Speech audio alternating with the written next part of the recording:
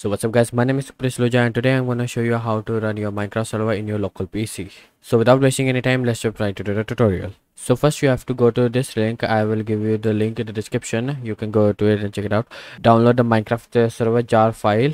After downloading the file, make sure you have Java 17 or above to run the server. After downloading the file, you just have to double click it and run it once.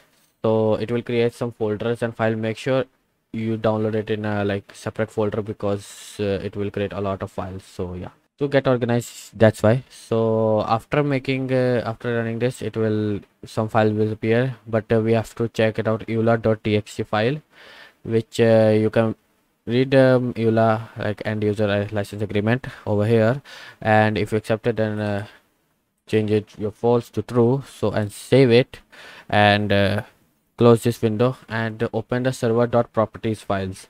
Here you can change the settings like what seed you want, what difficulty you want, what game mode you want, and you can pretty much change everything. So here you can change. I will leave this to default. So yes, after changing the settings, run the server.jar file again.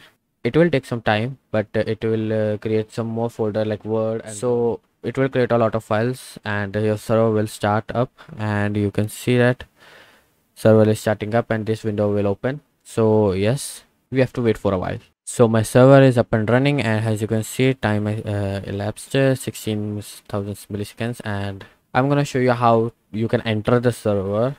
First let me open Minecraft, so yeah, I can show you.